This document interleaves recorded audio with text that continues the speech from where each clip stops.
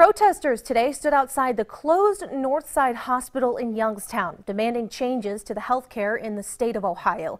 Members of Our Revolution of the Mahoning Valley stood outside the now Stewart Healthcare building. That was to bring awareness to the issue of accessible and affordable health care within the state. Chucky Dennison says that they want to see House Bill 292 passed.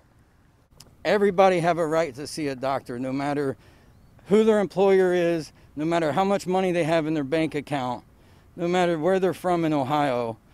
We want to see House Bill 292 passed. Dennison says that they will be holding this protest every week until July.